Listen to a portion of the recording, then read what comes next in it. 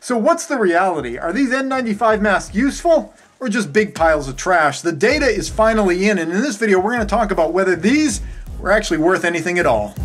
I love the chase and the hunt, and I set the pace when I'm running. I always take what I want and I always give it 100. Don't need a bank, no I'm funded. Play the game like it's nothing. I'm always thankful for something. Don't take for granted, stay humble. Now winning, better believe in your mind, cause it's everything.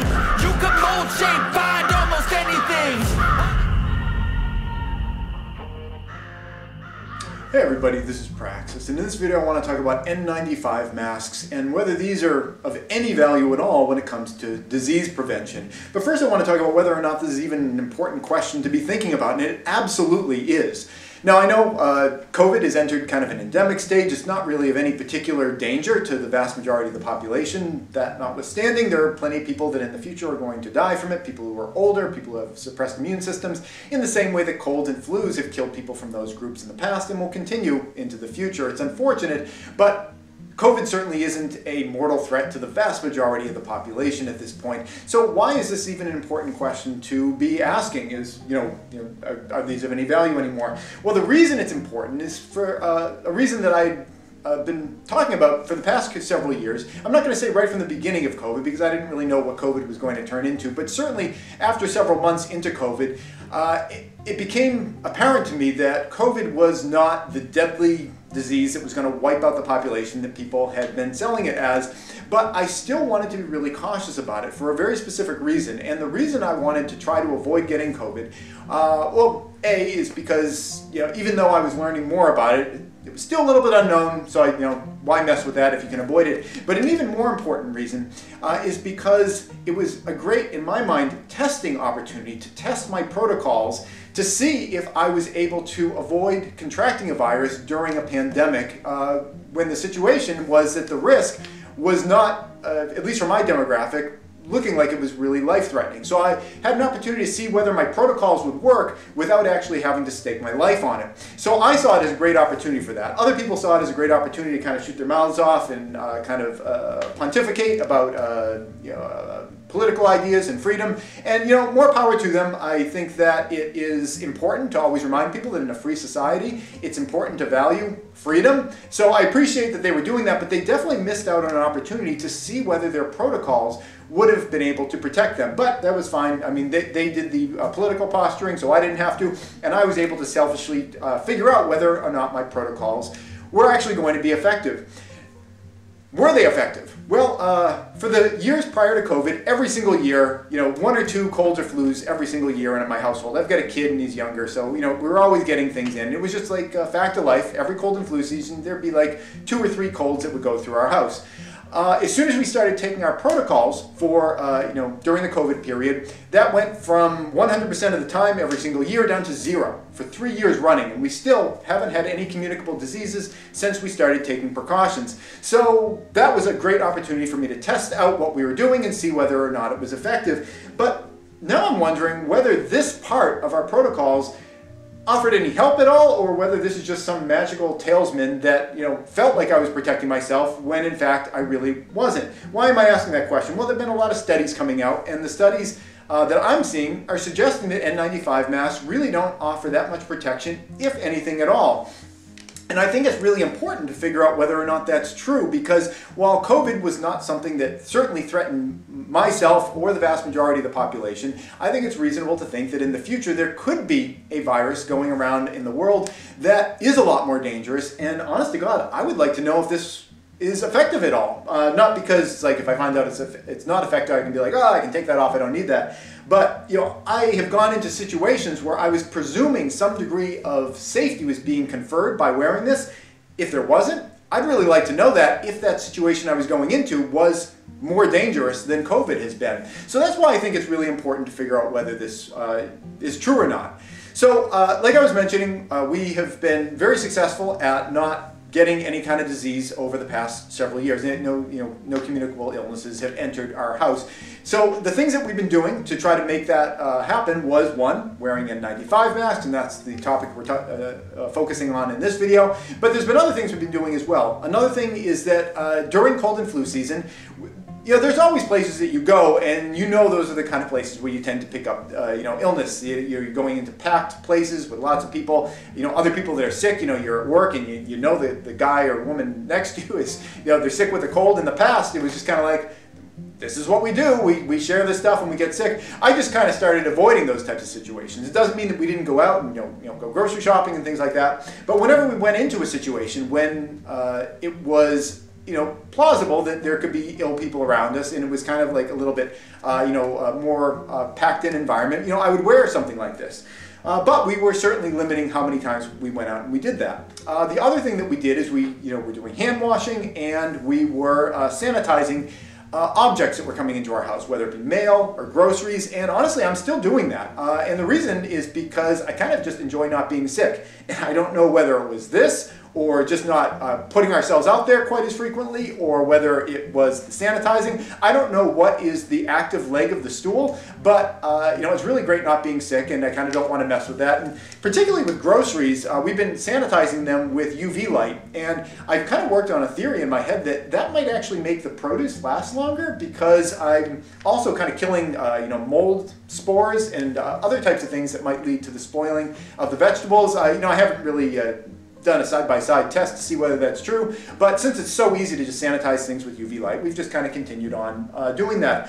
But it's important to me to figure out what are the active components here, because if you're going out into a situation where it's it's COVID, and you're middle-aged and you're in good health and your life isn't threatened by it, it doesn't really matter that much whether or not this thing works anymore. But if you're going out into an environment with, say, like bird flu, and some of the bird flu strains that are going around now are having like a 50% plus mortality rate, I would really like to know whether this is doing anything for me. So the reason I have this concern is there's been a lot of studies coming out recently that have been talking about the ineffectiveness of N95 masks, and certainly just the medical masks. Some of the studies are absolute garbage. There was one that was funded recently by the WHO, and the WHO staked their reputation very early on, telling people that you could just wear these junk masks. They're no worse than the N95s.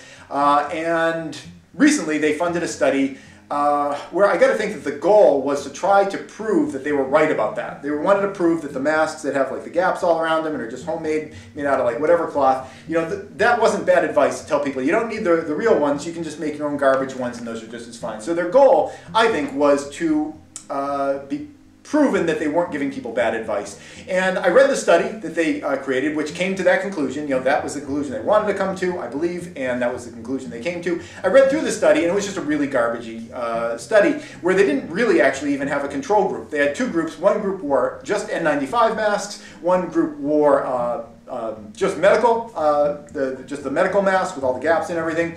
And they found that there was no difference between the two groups. Now, if you actually read the study, you found out that one group actually was wearing N95 masks while they were working, but there was no accounting for what they did all during the rest of their life, going to grocery stores, going to the mall, doing, going to their family parties and everything. It was just during work hours.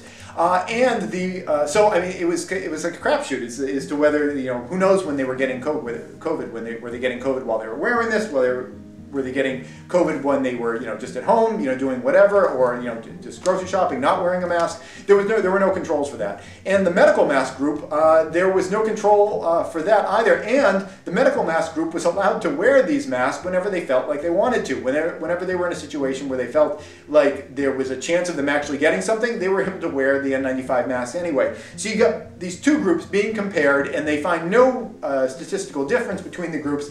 But I mean, it was just kind of garbage data. Now, the study was great in that it was forthright about that, and if you read through the study, you realize it was just a big heap of garbage, and they were comparing one pile of garbage with another pile of garbage, and they found out that, well, these things are pretty much the same. Yeah, big surprise. So I'm always a little bit reluctant to just believe the conclusions of a lot of studies when I see them, because so many studies are aimed at coming to some kind of a conclusion, and surprise, surprise, they come to the conclusion that they were trying to land at the end. If you actually read the studies, you can usually find out what was actually going on, and you can find out whether there was a decent study or not. And there have been some decent studies about N95 masks that have got me a little bit concerned as to whether or not these have any actual utility when it comes to blocking viruses. One in particular was measuring the particulate size of particles that are coming out of people's mouths when they are coughing with COVID. And apparently 90% of the particles that come out of people's mouths are too small to be stopped even by an N95 mask. So only 10% of the particles are even being blocked.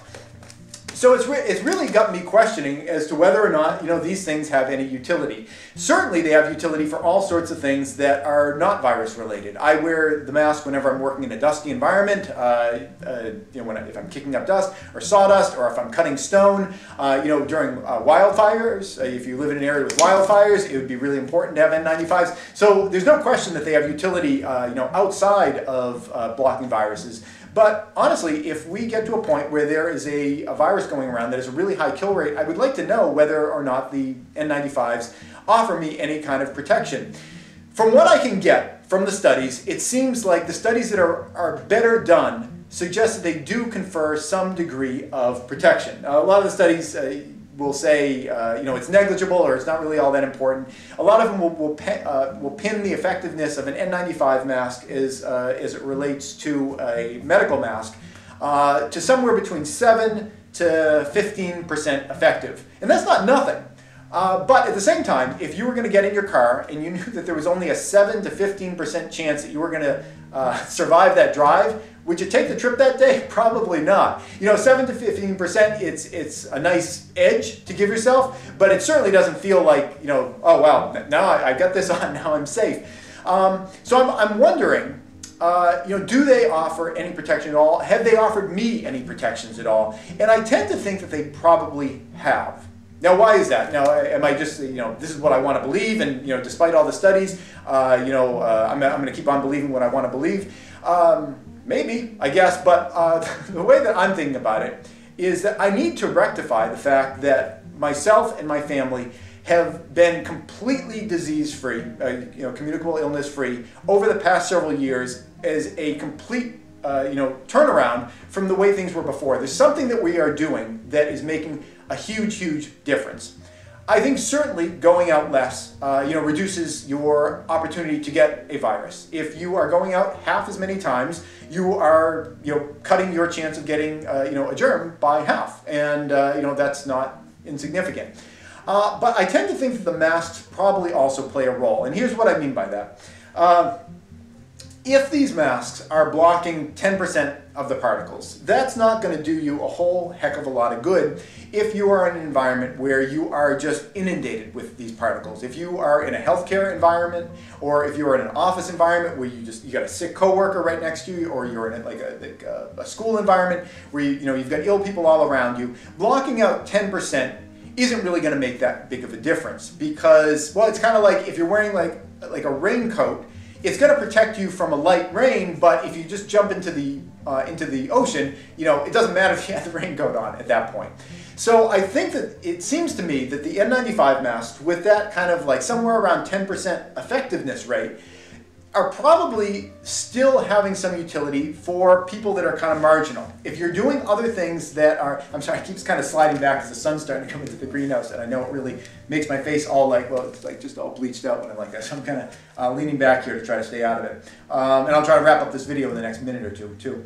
But it seems to me that if you're kind of a marginal case, and you're one of those people that is kind of on the edge, you're not really exposing yourself to that much, you're doing the hand washing, you're doing the sanitizing and all the other things, giving yourself that extra 10% bump, that's more meaningful at that point, where you're in a place where the needle could kind of go one way or the other, and kind of giving yourself that little added additional protection, might have some meaning. Now, again, if you are in a situation where you are just inundated with virus and you're not doing anything else to try to prevent transmission at all, it seems like the 10% isn't going to make any difference. If you're out for 8 hours a day, it's like, you know, maybe you're able to avoid getting sick for the first, you know, half hour. But then, you know, if you get it like in the last 7.5 hours of the day, you know, what does it really matter whether you block that first half hour or not? So it seems like that is the utility for them. So I'm going to continue to stock them. I'm going to continue to, I don't actually honestly use them really anymore. You know, given the state of the pandemic, I feel like my test has run its course. I've, you know, learned what I wanted to learn.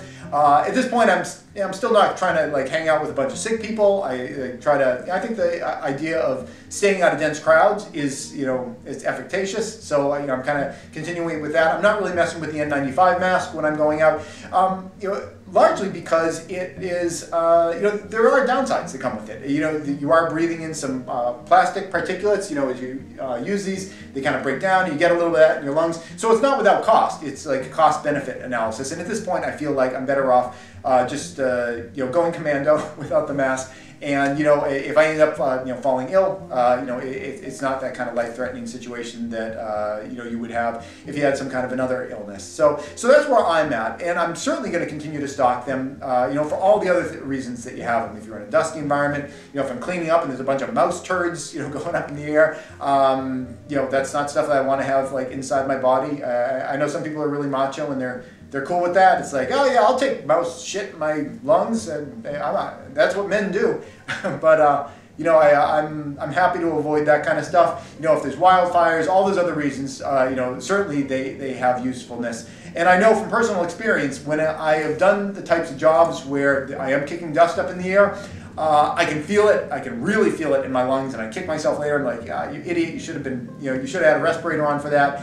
And then when I do that same job and I have the respirator, it's like you know, I didn't expose myself to anything at all. So I know that for larger particles, dust, ash, things like that, they have a great utility. But it's really critical to understand what they're good for and what they're, okay, I'm in the sun now. We're going to wrap the video up this way.